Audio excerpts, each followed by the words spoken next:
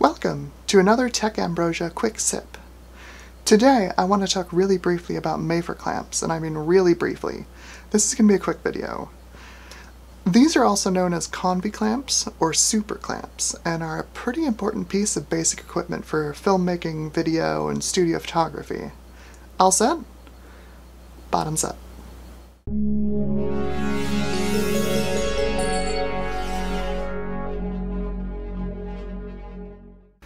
Mafer clamps are a medium-duty versatile rigging clamp used by riggers, grips, and gaffers to attach a piece of equipment to something else, be it a scaffolding pipe, an overhead grid, or even just a shelf or another piece of set.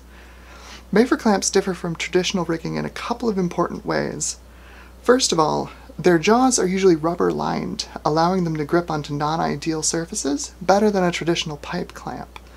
Second, those unique V-shaped jaws and the V-shaped insert that's included for the jaws allows them to clamp onto more types of rigging than just cylindrical scaffold pipes.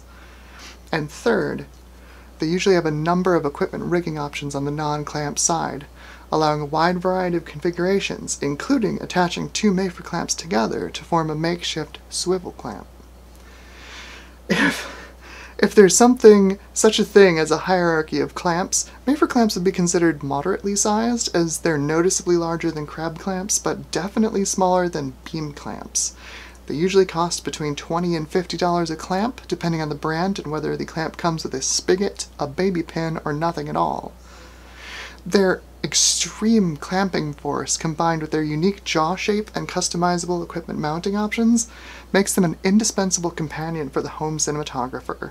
In my setup, for example, I'm using two of these right now.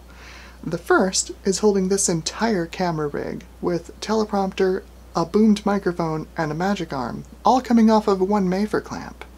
The other is holding up my key light, a GVM P80S, with a relatively heavy 34-inch softbox attached. It's just clamped onto a shelf that's nearby and convenient. Mafer clamps are easy to install and remove, and can secure a fair amount of weight for their size, making them a pretty easy choice for your gear bag. So, now that you know what these are called, and how to use them, hopefully you're getting an idea of where they might come in handy for your own setup. Wasn't that refreshing? Hopefully armed with this delicious knowledge, you'll go out into the world and make things better for yourself or others. Thank you for watching this Tech Ambrosia Quick Sip. Have a good night.